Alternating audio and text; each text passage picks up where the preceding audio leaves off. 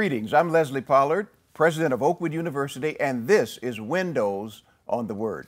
We are grateful that you have come to join us. We're coming to you from the campus of Oakwood University, where weekly we study the scriptures with an eye toward how we apply them to daily living situations, and especially how the scriptures look and are heard through communities that are diverse and multicultural. So with that in mind, we want to turn right to the scripture, and we are studying the Seventh-day Adventist Sabbath School lesson and looking at it as a point of departure for speaking to the big questions of life, the questions that communities like ours and many around the world actually face. We've got three guests with us today as we are doing this. I want to introduce them to you. First, I want to introduce our own systematic theologian here at Oakwood University, Dr. Ingram London. Welcome, Ingram. Then we want to introduce a senior theology major, Mr. Chris Dorsey, who is graduating and walking this year and getting ready to move on out into ministry. And we're grateful. Thank you, Chris, for being with us. And then we certainly want to introduce and welcome Pastor Ibarra, who is the Special Assistant to the President for Diversity and Inclusion. And if you're wondering what that means that he coordinates the multicultural, multifocal outreach to the more than 54 different countries that are represented in our workforce and in our student body. We've got quite a lesson this week. We really do. It's called Receiving an Unshakable Kingdom, and it's based on one verse in the book of Hebrews. That verse is Hebrews 12:28. Therefore, since we are receiving a kingdom which cannot be shaken, let us have grace by which we may serve God acceptably with reverence and godly fear. Hebrews 12:28. Now, kingdom. At the core of so many theologies, Dr. London, is a definition of kingdom. One of the big theologies today that's out there is an area that you are a specialist in, the area of black theology. Now, I have to say, as soon as I say that, many people get scared. They get scared because they say, "Oh my goodness, what is that now? Not a gospel's black, right? Not a gospel's black." But when we talk about black theology, what are the questions that this focus is trying to answer and define it for us? Because very few people don't know, and this is your opportunity to tell millions around the world what it is that you study. Sure. So there's no reason to be afraid of that term, black theology. All that term really means is that we are asking theological questions from a black perspective, or asking questions that the black community has interest in. Okay, I don't want to interrupt you. Yeah. So for the listener who's never heard this before, what are some of those kinds of questions? And you'll be able to define it, but what are some of those kinds of questions? Right, so black theology, what I like to do, I study systematics, and so I like to work with categories. That's really what systematics is really about, just creating theological categories. So for me, I break down black theology into three categories: black liberation, black theodicy, and then black dignity. And again, all of this is coming from the black community and trying to answer those questions from a biblical perspective. So maybe the next question is... Let's take them one by one. So black liberation, black theodicy, and what was the third? Black dignity. Black dignity. Right. Okay, so let's start with black theodicy. Oh, was that the one you started with? That was the second one, but that's Black liberation. Let's start with liberation. So with black liberation, the idea there is looking at, well, how can we address the issue of oppression and suffering in the black community and find actual tools from Scripture to liberate ourselves. So for example, if you have a situation where you're dealing with segregation or slavery, for example, in our own history, what is it from the Bible? Where has God spoken to that type of situation that we can use as a theological springboard to actually engage in the work of liberation? So you see black theology all throughout our history, especially in our churches, regardless of denomination, especially in our use of the Exodus narrative. That's an example, classic example of black theology related to black liberation. The other categories, like black dignity, is reconstructing, rebuilding black self-image, black self-worth, self-esteem even, but again, from a biblical perspective, how do we ground black dignity in Jesus Christ? And then black theodicy, which is my particular area of interest, is actually addressing those hard questions of where was God during slavery, and where was God and during different atrocities and what Marilyn McCord Adams calls horrendous evils that have occurred in the black experience. So that's my particular interest. So it sounds to me like when we talk about black theology, we're actually, I'm trying to think of the listener who may not have any theological fluency or exposure. We're actually asking the questions of the heart that suffering black people have wrestled with as they have tried to maintain a faith in God. Correct. Am I right? Correct. Am I hearing that? Exactly. So one of the issues that comes up in theology, and it especially comes up in marginalized communities, is how is it that the Bible can say that God is all powerful and also that He is love? Because we don't always see those two aspects of God represented in our own experience. If He says He loves us, then why did He allow certain situations to occur in our history? And so that's what black theology at its core has to answer. Even before liberation and dignity, it's where is God? Where is God in all of this? And we have this in Latino theology. We have this in Holocaust theology. We can put any adjective there, but they're the basic human questions of where is God in the midst of our suffering? Where is God? Where? And people ask that individually, and they ask it collectively. Yes. Oh no, I was just trying to. This is interesting. I was just trying to see there's a cultural aspect. My case, I'm black, but I'm Latino. Is it the same suffering that I experienced in Cuba? And Cuban. And Cubans. Right. Does it fall into the same category when we talk about the black theology? That include all the blacks in the global, or a particular context? There's been an evolution. So when it started, it was specifically for the African-American context. But now, if you go to black theology symposiums and conferences, it actually includes the entire diaspora. So yes, it's inclusive. Sure, absolutely. Wherever black people have suffered, it's wrestling with those big questions. And black people are not the only people that have suffered, That's right? That's we know that, right? But we have suffered, and we want to know the answer. One of the miracles, I believe, of Christianity, one of the miracles of grace is that we held on to Christianity. I think, don't you, Doc? That we didn't throw it off. I mean, when Frederick Douglass, in his autobiography, people accused him of not being a Christian. He said, no. He said, I love the pure religion of Jesus Christ. He says, what I'm against is slave-holding religion. That's what I'm against. I'm against, and then he uses these terms, I'm against women whipping, that kind of religion. He said, and to love one is to automatically be the enemy of the other. If you love the religion of Christ, then slave-holding religion, you have to hate and you have to speak out against it. He was actually doing black theology, was he not? Absolutely. There's really been like two camps, I guess you could say, in black theology, where you have black theology that is expressly religious. It's not apologetic about being Christian, but it's a different type of Christianity that emphasizes liberation and the love of God. For all of humanity. But then there's another stream of black theology that leans more towards the humanist side, which it may not be overtly religious, but at the same time, it is very much about loving your neighbor as yourself. So you can't say that it's not black theology. Isn't this interesting, everybody? I mean, it's so interesting because it's questions of real life. And at the center, Chris, at the center of much of this is how do you understand the kingdom of God? That was the text we read about receiving an unshakable kingdom. What is the nature of that kingdom? What did Jesus mean when he said, thy kingdom come, thy will be done on earth as it is in heaven? The desire to see communities be bettered and improved through kingdom principles. What do you all think about this? And Isaac, we're going to come back to you, Chris. So coming from Cuba, where you grew up facing communism, right?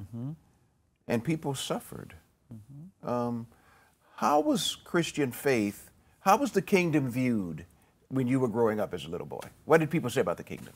Yes. Well, actually, whenever we look at Cuba in the system, I believe Castro, in one of his powerful speeches, he said, "I am God and the religion is the communism." So, I am God and the religion is communism. is communism. Wow. In the system, tried to replace God. As a 4 years old boy, I was walking down the street, and my mother was taken to jail just because she had a Bible, and she was on the way to do a Bible study. Wow. So I remember experiencing that. And then my father, he served 1 year in prison, in the worst prison in Cuba, just because of his belief. You know, just because he was a Christian, keeping the Sabbath. So he was put in jail. And as a result of that, that's how our whole family came to United States, you know. But when we look at it in the system and the suffering for Christ, I even remember that they put them in the school. In the school, they have something that called devotional, got nothing to do with Christ, everything communism, but and they used to make bully of Christian, you know. So growing up in that system, I had to realize and develop a God in a kingdom that is unshakable. That was the only reason where we could actually survive was about knowing about this kingdom that Jesus established. And it's amazing how he talks about the kingdom, not just the kingdom to come. The kingdom is near. And he said it so many times, the kingdom is at hand, you know? So that kingdom, growing up in that system, it was tough. I can hear that. I can even hear that, even as you think about and reflect on it. Chris, when you think about your life growing up in Los Angeles, Thousand Oaks, and you think about the kingdom that's coming and the kingdom that's here, what kind of things come to mind that you think about, especially as it relates to young people?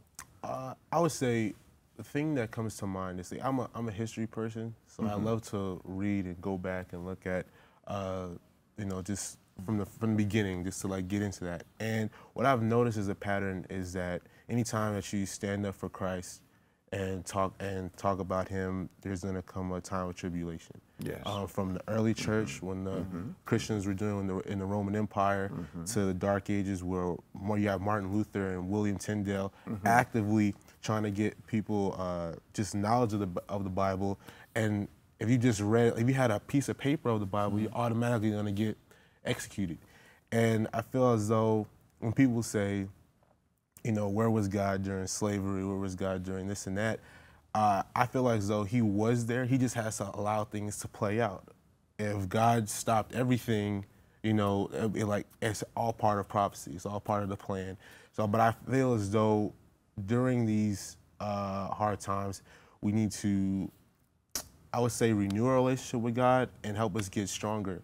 Everybody can always say, I'm a follower of Christ during the good days. But when those bad days comes around and when your faith is actually tested, then you're going to see, you know, everybody's going to see, are you really what you say you are? You know, I read in the Book of Martyrs, it said that the Romans had Christian babies, and they say that if you renounce your faith, we won't throw them to the lions. And it's just so like, that is, I couldn't even imagine, you know, the level of cruelty. Exactly. And it's just as though you have that much faith. That's how you know that back then they were deeply in what they believed in. They stood firm in it. And I feel as though we should use all those examples and use them as today, because I already know that when it comes for the final days, it's going to be 10 times worse. So amen, amen. You know, one of the things as we segue to our next segment, one of the things each of you has said, I can tie it together with the notion that there are oppressive powers trying to, I don't want to say create a kingdom, but try to be the kingdom in their domination of other people, whether it's in Cuba, whether it's in the Roman Empire, whether, as we have seen in the history of black people, even with America, someone standing in the place of God, presenting themselves as king and kingdom, and seeking to dominate and oppress and shape people's lives. And the good news of the gospel that we've been studying about from the book of Hebrews is that we've received an alternative kingdom, a counter kingdom, that is an unshakable kingdom. And we'll unpackage that more in our next segment. I had the privilege to be working at this great institution, Oakwood University, serving the diverse population. In other words, I am serving. And what I do it with joy, I do it with passion, because I see many students that come from different parts of the world. They enter to learn and they depart to serve.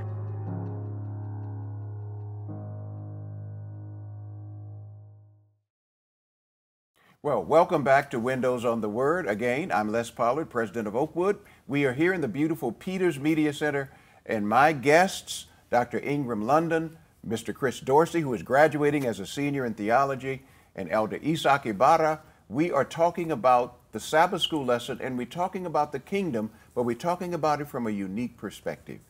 Colleagues, in the book of Revelation, what we see emerging, especially in the second half of the book, are anti-kingdoms or counter-kingdoms, right? Remember, the book of Revelation is all about the kingdom of God, right? God, Christ and his kingdom. But clearly there are counter-kingdoms, counterfeit kingdoms, who seek to displace the kingdom of God and to substitute for it force and legality and persecution and coercion and a number of things throughout history. They oppress and they dominate people's lives. Interestingly, and I'd like you to respond to is, the early Adventist pioneers, unlike many of their, what we would say today, their evangelical counterparts, if we could use the term loosely, referring to the 1800s, many of their counterparts saw America as the promised land, but they didn't see it that way.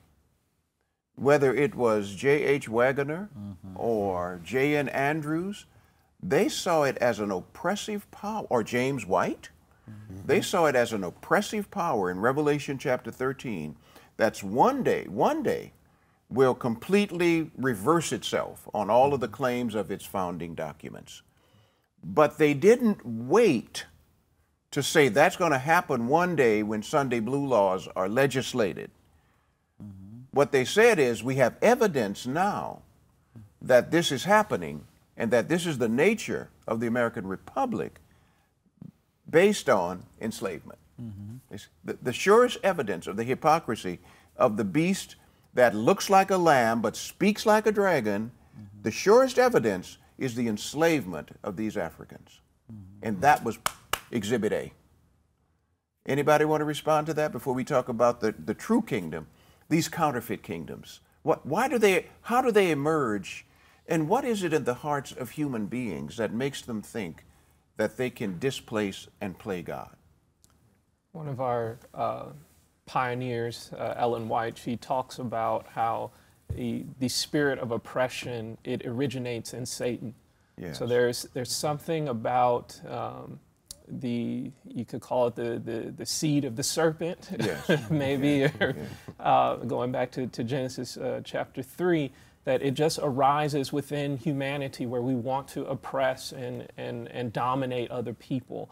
And that is a manifestation of demonic power. And we want to resist that within ourselves, and we want to resist it when people try to dominate us as well. But we want to resist it through love. Amen. Amen. Isaac, you've lived through this. You told us in the first segment about your living through this kind of thing in a very direct way within your own lifetime. Yes, and I've been thinking how we deal with oppression, because even Ellen G. White, since she was mentioned, she dealt with the concept that sometimes we bring persecution to ourselves. Yes. You know, and sometimes we leave ourselves. Actually, there's a Bible text that said that the unjust, and I'm paraphrasing because I'm thinking in Spanish, that the unjust is the only one that flee without nobody persecuted. You know? And sometimes, In Isaiah, in English, it's the wicked flee when no man pursues. there we go. That's Thank you so I much. know which verse You you're know? referring to. And then again, if we say, I'll give an example, going back to Cuba, there's so many people. As a matter of fact, Dr. Morale, he went to prison as well. There's a lot of Cuban. Dr. Morale, for our listeners, Dr. Morale is a religion faculty here, teaches in our School of Theology, and just a wonderful witness for Christ. Yes, Okay, yes, Dr. thank Morale. you. Okay. And so they suffered in Cuba. They was faithful to God, not working on the Sabbath, and suffered persecution, right? A year in jail, 2 years, 3, 4, 5 years. Then they came to the promised land. And the next month, some of those people that suffered persecution, they left their wife with another one. Wow.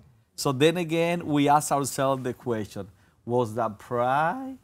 Because sometimes we do not give in or give up on our belief, and sometimes it's not even for Christ. So I guess in the middle of persecution, the question is it a persecution that I'm entitled to go through it? And we know with all the COVID and all that, I think people are still bringing persecution to themselves, going to places because of the gospel, because the interpretation of the gospel, or not taking the vaccination because, you know. So I think there's a danger in the interpretation of the scripture, and sometimes if we don't have this type of dialogue in the Word of God, sometimes we put ourselves in persecution that God never asked us to be in that position. I don't know if that makes sense. Absolutely. I think a big piece of my takeaway is that human nature, you know, we talk about the fall of humankind, right? And the fall has infected every person, every community, every culture, the fall, the effects of the fall. So often what we find is that people who have been persecuted, when given the opportunity, sometimes, unless they are regenerated, they will persecute. If they've been a victim, they will victimize.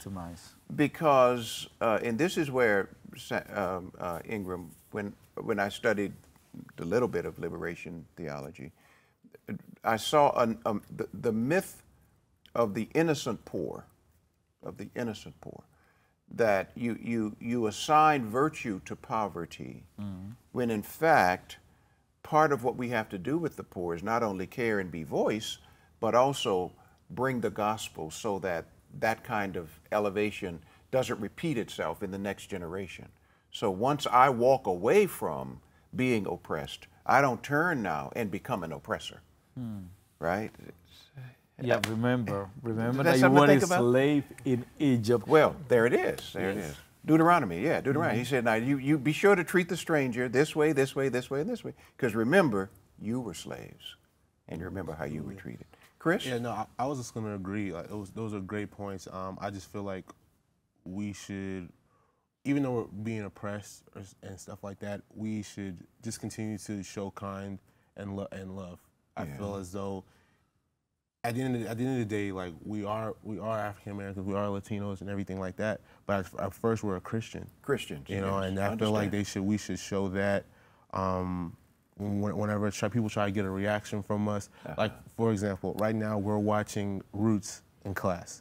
You guys are watching Roots? We're watching Roots in class, and are you watching the '70s version? The '70s version, yes. The 70s they redid it a few years ago. Yeah, and there have been so many times where the main characters are going through a lot horrific things, and I already know in real life it was 10 times worse. Right, absolutely. And the fact that they were able to show constraint and self-control and just be like, no, we're just gonna let the Lord deal with them and things like that. It just shows you that if they can do it while being enslaved and beaten and everything, that we can surely do that as well. So.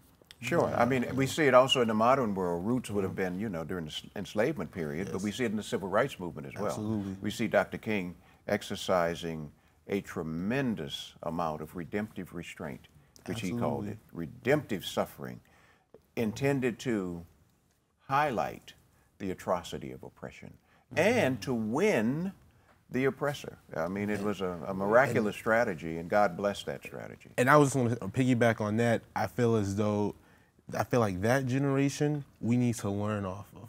I feel as though this generation right here, we have the technology, we have the means to go further and beyond, but I feel as though if we take that same dedication and fire that they had, I feel like we will be an unstoppable generation, because we only do stuff when stuff happens to us. You know, it's never consistent. You know what I mean? Like, for example, the thing with George Floyd, the whole world was in revolt, but now it's just like, okay, let's just keep that same pressure and just be a consistent over and over again. So, amen, amen. I'm having a deja vu sitting here in the classroom in the history department with Dr. Sepulveda. And I remember that he was making the case in the classroom like the gospel, the Seventh-day Adventist gospel, is good for the poor classes, you know. That's it, you know. And I remember as a student, well, oppression is for everybody, you know, and the rich are oppressed as well, you know. I thought, well, and then he challenged us. I was like, well, show me a church that was planted in like suburb, you know, good neighborhood and that flourished, because our gospel is fitting the needs, you know, of the oppressed. And I remember having that conversation, how Seventh-day Adventists, how our gospel, we do a great job of the poor classes bring on to middle classes. But from middle classes going up, I don't know if our gospel... We've got work. I think we've got work to do. I think we've got real work to do in that area. I think you've made a point, because it's very difficult to go out and to plant a church among the wealthy and the well-to-do. Their lives are occupied, different, etc. Often, too, we know that they have a sense of need, but it's not a need for the materials of survival. It's not that need. It's different kinds of needs, right? Need for health, need for well-being, need for their children.